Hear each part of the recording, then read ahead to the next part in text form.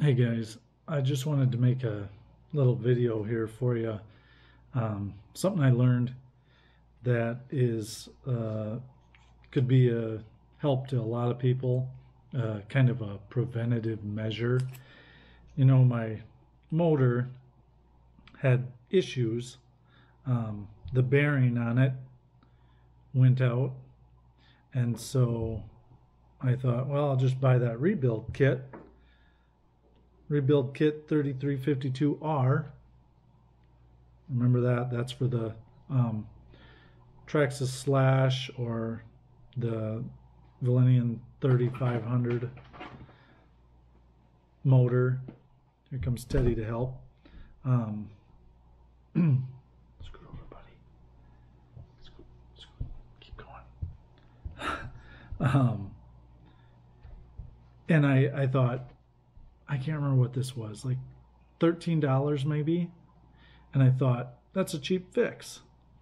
So I changed the motor, or the bearings in it, and put it back together. And for first half hour, it was probably fine. But after that, it got so bad that it was like hitting the brakes. And I even made a video about it. Couldn't quite figure out why when I let up on the gas, it was like, and it just,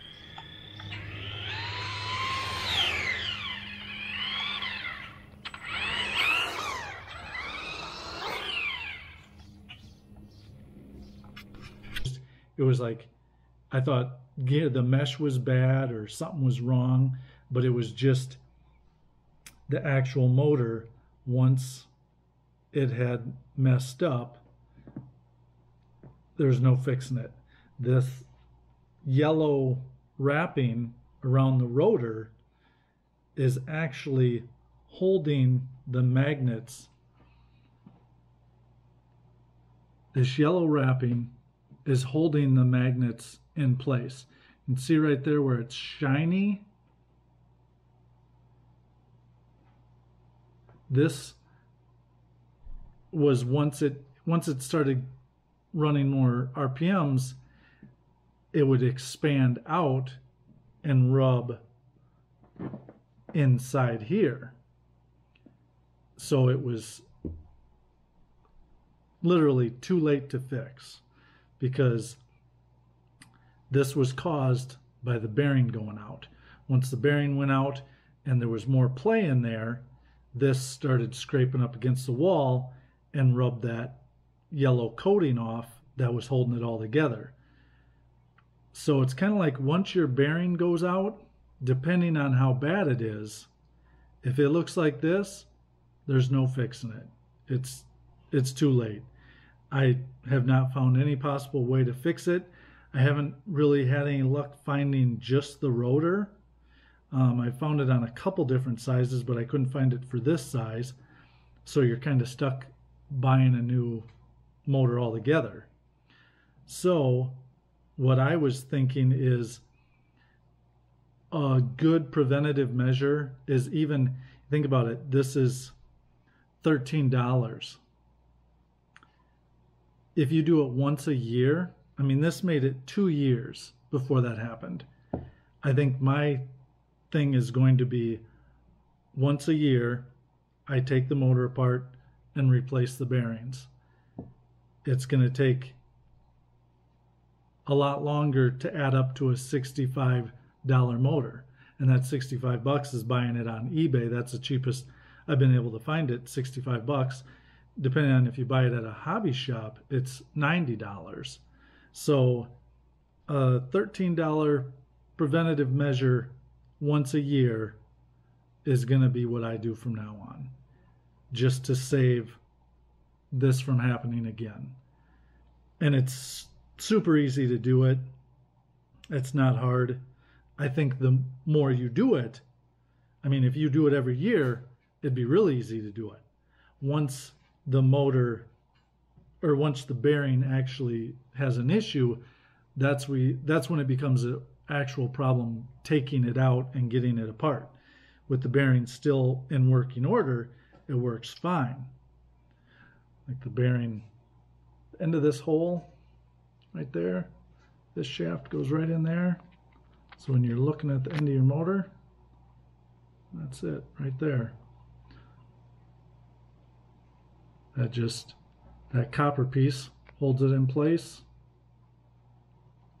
And then there's another one that goes down in there that this slides in there. And the other bearing sits on here.